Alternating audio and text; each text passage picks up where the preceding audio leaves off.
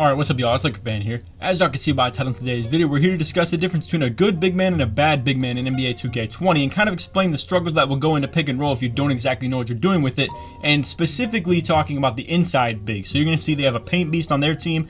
My build is the finisher and I'm the running the big man spot for us, and I'm here to kind of also explain the positives and pros and cons that come with being an inside big as well, or a really big advantage to being a smaller player at the 3. So you're going to see I have my finisher at the 3, like I said, with the small forward. We got the facilitating finisher with Dope, he's our lockdown build, and then we got CB chillin', I call him Kitchen. He's on his new playmaking shot creator build, 6'1". As y'all know, I've been preaching this like 6'1" point guard as far as like the undersized, good speed, has 99 speed even at 97 overall. So you're going to see Kitchen in this video has 99 speed, 99 XL.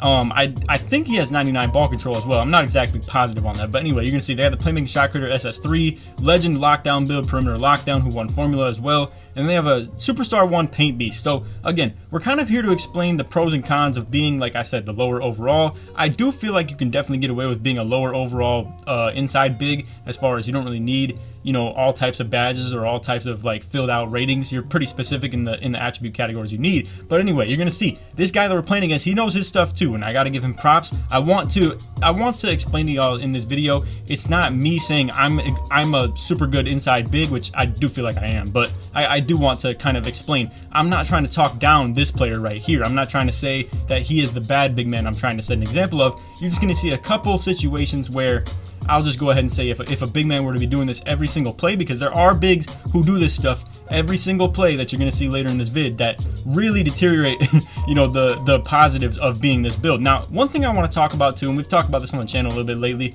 where I feel like an outside big is a whole lot easier to be not very high IQ or knowledgeable about in the game. And for instance, what I mean by that is you can essentially stand in one place and hold B and just not move at all, and you can really get away with that because you don't have to, you know, take the slips yourself as far as like, you know, for instance right here, right?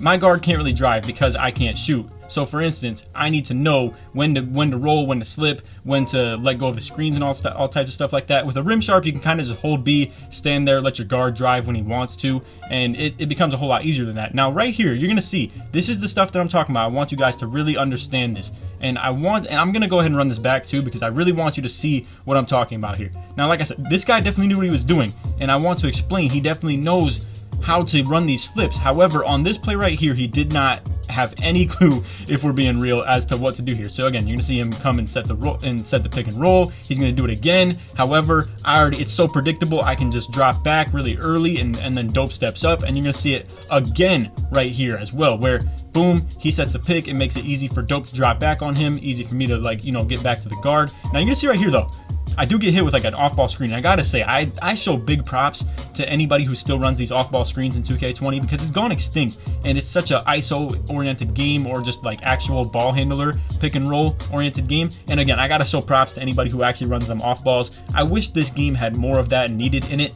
and unfortunately it doesn't. But anyway, you're gonna see, boom, he steps up, I'm down for the slip, easy. And again, this video is me putting you inside bigs onto how to actually play this game if you haven't already come across my channel. Now, for those of you who do know about my channel, and one thing right there that I want to talk about too, and we'll get back to that topic that I had, but one thing I want to talk about too is you're only as good as your point guard allows you to be, and I really got to put that into, like, you know, perspective. So that guy was wide open on the roll. They could have easily had him. Fortunately for them, they, you know, their guard sees that right there as well, and that's what makes like guarding the inside bigs kind of tough as well, is when you come in with a lineup where you really are planning to play sides defense. Because I'm gonna put it to y'all like this, with these outside bigs being the meta as far as 3v3 goes, personally, I like to play a whole lot of sides defense, so I like to have both versatile defenders. So me and Dope is 6'7", I'm 6'9". I feel pretty confident in both our interior defense and perimeter defense ability, but not like perfectly confident in either of them. So I'm saying, you know, I love guarding the ISO, but I'm not gonna fight through picks. I love, you know, Dope is probably pretty confident in guarding the ISO as well, but he isn't going to want to fight through picks too much, but he can still get the job done as far as that goes, and I can hedge pretty well. But you're not going to see hedge defense really work against outside bigs very well, because they could definitely catch you sleeping on those. But anyway, long story short, again, my whole point is, another thing that we have to talk about is communication as well. I mean, look at this right here. This is like supreme communication from me and Kitchen right here. So the last, portion of this, I saw him stepping up a little bit, just kind of hedging for no reason, right? And I think a lot of defenders kind of, get into a bad habit of this where they hedge just kind of for no reason. So again, you're going to see, I mean, his block is perfectly fine. He got through that screen easy. However, I'm reading the backside while setting the screen, and you can see I already know he's stepping up a little bit high, and from the pick that we ran the time before that, he looked like he was stepping up as well. That's where me and Kitchen, I need to show y'all some live commentary stuff sometime too, especially when running this lineup right here with me, Dope, and Kitch. But again, I mean, me and him are just so on point with the communication. Don't really even need to talk about it to this point. And I mean, he's a very high IQ point guard, knows his stuff, and knows exactly what to do in, clutch situations where, maybe he'll try to have some fun. He'll try to have his fun and learn a little bit about the game in the times where we're beating people really bad. But in the times where, like it's time to take it seriously, he can really adjust and really kill it with this point guard stuff, man. Like he is really nice with this stuff. But however, you see he gets the steal right there. You're gonna see as well, there were a lot of times in this game where it was kind of slipping away from us due to like silly turnovers like that. And again, you see, like, I mean, Kitchen kind of whiffs on the passing lane right there. They get the dunk. Now, I'm not placing any blame on anybody when I say this, but obviously you guys are gonna see, for the most part, we start to bury ourselves in a little bit of a hole, and most of it is just due to like I said, kind of silly turnovers, just stupid mistakes that, like, more so game mechanics than actual mental mistakes that any of us made. But you're gonna see right here, we get the little step back jumper for Kitch off the screen. However, it makes him like fade as he does it. He misses the shot right there. Again, we started to kind of bury ourselves in a little bit of hole. Boom, 2 fast breaks, not necessarily 2 fast break dunks, but you get what I'm saying. They get a dunk off one, layup on the other, same difference. They get 2 fast breaks off our misses or mistakes or turnovers, whatever it may be, and then they get a bump steal off that right there.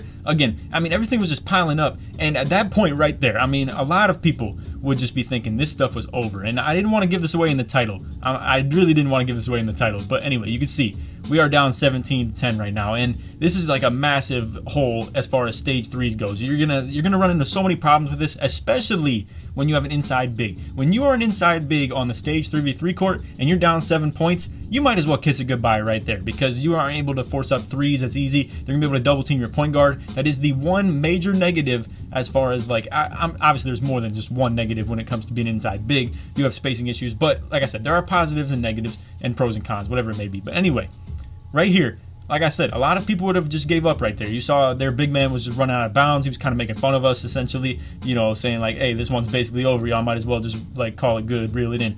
But we are not giving up in this situation, all right? I mean, we're pretty mentally tough in this situation, and it's just a video game. It's not like you need mental toughness to like be good with that situation. But y'all get what I'm saying. We're not backing down from this stuff, and we're gonna keep going full throttle on this. And like I said, it's gonna be tough with an inside big because we are limited as far as like putting up 3-pointers and stuff like that too. However, we can work some of these full switch situations, but at the end of the day, they can do that right there, which is straight double team. Listen, I'm gonna put it like this. They're gonna be able to do that no matter what, as far as like, the only thing we could do to counter that if we had an outside big was to just straight up run an ISO. But if your point guard isn't really built for that, then you're gonna run into some problems. Now, I gotta run that back real quick. I really gotta run this back because this was some sly stuff right here, all right? So boom, I've activated the takeover as soon as I have to get on the ball. Now, was I expecting to, have to drop back and like play the passing lane on the lob? No, not necessarily, but I don't think I would have been able to do this if I didn't have my takeover activated. So you're gonna see, boom, barely get the tip right there. I mean, that +10 speed, +10 vert, it really came in clutch in that situation, and honestly, might have just saved us the game in that situation too. So anyway, like I said, we're getting right back into this. Remember, the scoreboard was once 17-10, and I really want y'all to keep that in mind because this was a really impressive end of the game right here. So again, we're coming back with this pick and roll stuff. It took us a little bit longer to set this one up, but I was able to land one good screen coming up right here. So you're gonna see it was really weird too because I did it with like my back facing him, and it forces the full switch. And if y'all remember the play that I showed before this, where it was me kind of stepping up, playing the hedge defense, returning to the big to tip the lob, if that were the situation that happened where it didn't require them to full switch and my screen wasn't good enough, then it probably would have been a really ugly lob. I'm talking like, for me to try to finish on the rim take would not have gone well. I've seen it firsthand. That rim takeover is a problem when it comes to the finishing wise, and that's why it's so convenient that we were able to get the full switch to happen. But you're gonna see right here, this is a big mental mistake. I was trying to stick the big man. Kitchen thought that he was gonna take the big, and it was just, like I said, a really big mental mistake. But fortunately, we get bailed out by him missing a wide open shot. That was massive that he missed that, and you can see they're 1 for 5 total from 3. It's not the best look, I'll put it like that, but I will say our perimeter defense was pretty solid in this game. We kind of stuck to it and gave up our 2s early on, you know, relied in kitchen to make shots like this. 30% green. You do see though, I was able to beat him to the box out, so even if he missed it, I was pretty confident that I was still gonna be able to get the rebound. But right now, you're gonna see, as far as defense goes, I'm definitely stepping up either really high in the hedge defense, or we're gonna play sides, whichever of the two. But I get the steal right there. Boom. That's honestly, there were so many massive things that happened in this game toward the end, and like I said, a lot of people, you could have just kissed it goodbye. I mean, like, there was almost no way anybody would have seen us winning when we're down 17-10 in the stage 3s, like I said, with an inside big, but we stuck to it. We got, you know, we got our buckets, whatever the defense gave us, as far as, like, you know, say they even double team kitchen or gave up the lobs and stuff like that too. We just took our 2s, played good defense like we knew we should have been doing the whole entire game as well. But anyway, you can see I didn't have too many rebounds. I gotta say, Dope was killing it with the crashes from the corner. He was actually able to secure like 2 really important rebounds. Kitchen was able to get up some really tough 3-pointers that he shouldn't have been able to with the way they were playing defense on us. And at the end of the day, everybody plays their role, and this is the type of content I love making, because it's not me just dunking on people 15 times, or, you know, for 15, 16 points, whatever it may be, but it is, you know, like I said, playing as a team, playing good team defense and good team offense, sticking to it even when you're down pretty bad. And anyway, I hope y'all enjoy this type of content. If you do, feel free to drop a like, sub if you're new, turn on them noties, all that good stuff. And I'll have a couple more 2v2 videos for y'all coming soon too. And actually, I've been on a tear when it comes to this gameplay stuff, so just expect, so there's going to be some really good gameplays coming up. Beat a couple legends, whether it be on the 2s or the 3s. I've been running with Kitchen and Dope pretty often as well, 2s with Dope, and then, I don't know, it's just been a good time, and there's going to be a lot of good videos to come with this as well. But anyway, I hope y'all enjoyed the vid. If you did, feel free to drop a like I said, all that good stuff. Sub if you're new, turn on them noties, and if you made it to the very end of the video, put E3 in the comments to show your support that you made it all the way through. So as you can see, that rep meter right there, listen, I'll put it like this. I definitely hit Elite 3 tonight. You're going to see a lot of the content, however, in the next 3 or 4 days, be videos from, like I said, this night of me running, because there was some great videos, and I can't just not bring them to y'all just because I hit Elite 3, and now you're going to see me as Elite 2 in the videos, and you're going to be like, yo, what the heck's going on with this? These videos are like 2 or 3 days old. And just understand, like I said, for all my real subs who, like, are, you know, at this point in the video, put legend in the comments to show your support that you made it all the way through to the end of this point in the video, because like I said, it's going to be really important that y'all understand that I'm not going to have Elite 3 videos until probably 3 or 4 days from now, because there are so many good videos that I made, or good gameplay games that happened in just today alone, and even yesterday a couple games too. But anyway, like I said, I just want y'all to understand there's gonna be, you know, like I said, it's gonna be Elite 2 gameplays of me at like 95 to 99%. So just understand that's what's to come. But I'm really looking forward to the Elite 3 stuff. I'm looking forward to grinding this legend meter, and bro, I cannot wait till I get these extra 40 badges and like be able to shoot 3s with my finisher build, and be able to play defense with a facilitating finisher. It's gonna be really crazy. But anyway, hope y'all enjoyed the vid, and other than that, take it easy, man. Peace.